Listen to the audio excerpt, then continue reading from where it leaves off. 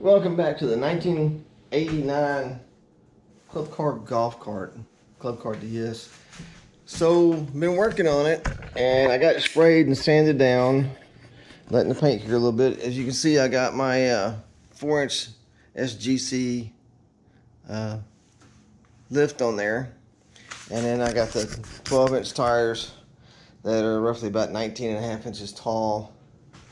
And I'm not going to put this identifier plate on the front, even though it kind of would match with the paint job. I'm just not going to do that. I want it to be kind of a clean looking assembly, or you can call it a build. And I've got the back on, lift blocks on that. And I was thinking that it might be a good idea to just tape these off and paint these. But since the golf cart was white, I'm looking at it now thinking, okay, what I need to do is take these off and then use body filler. Because you can see, let's see, right there you see one of the, they just drilled holes and they put these push tabs through there. So I'm going to take these fender flares off and I'm going to Bondo that in and sand and paint it, kind of like I did up here where these, where did they go? Protective color covers. I don't know where they went.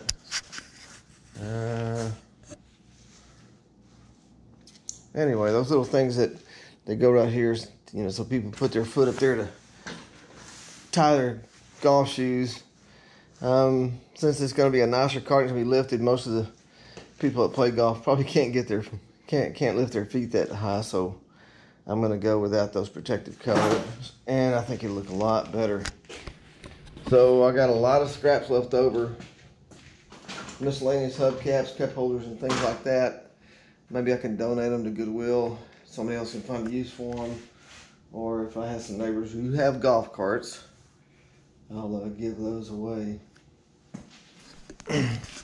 Alright, so that's where we are on the 1989 Club Cart golf cart. And that's going to be a lot of dust to clean up, but it's getting there, slowly but surely. And I appreciate y'all watching. Hitting that like button, leaving a comment.